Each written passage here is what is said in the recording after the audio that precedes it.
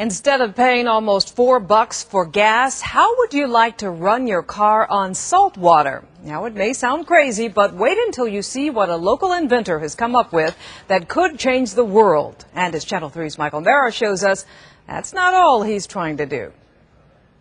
We need to get it to around 100. Retired TV station owner and broadcast engineer John Kansas was not looking for an answer to the energy crisis. He was looking for a way to cure cancer. 4 years ago, inspiration struck in the middle of the night. Why not use radio waves to kill the cancer cells? And the best thing that would work as antennas was I could find at 3 o'clock in the morning was my wife's pie pants. His wife, Marianne, heard the noise and found her husband inventing a radio frequency generator using her pie pans. I got up immediately and thought he'd lost it. Here are the basics of John's idea. Radio waves will heat certain metals like gold. Tiny bits of that metal are injected into a cancer patient. Those nanoparticles are attracted to the abnormalities of the cancer cell and ignore the healthy cells. The patient is then exposed to radio waves and only the bad cells heat up and die. Killing cancer cells is amazing, but John had also stumbled on yet another amazing breakthrough. You have enough in there? His machine could actually burn salt water. John Kansas discovered that his radio frequency generator could release the oxygen and hydrogen from salt water and create an incredibly intense flame. Just like that. If that was inside a car cylinder, you could see the amount of fire that would be in the cylinder. I can put my hand in here. Put your hand into the beam, nothing happens. Put in a fluorescent bulb and it lights up immediately.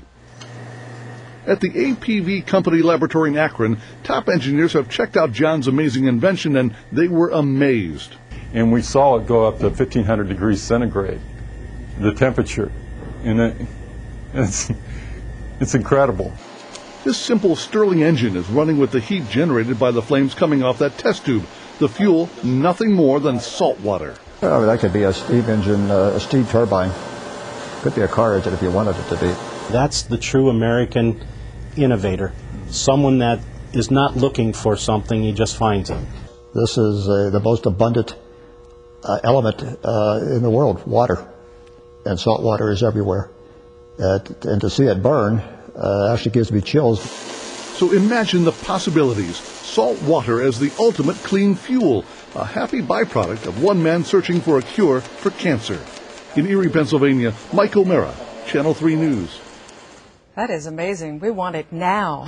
Inventor John Kansas says that if some big company wants to buy up his saltwater fuel invention, that's okay. He wants to use all the money to finish his quest to find a cure for cancer.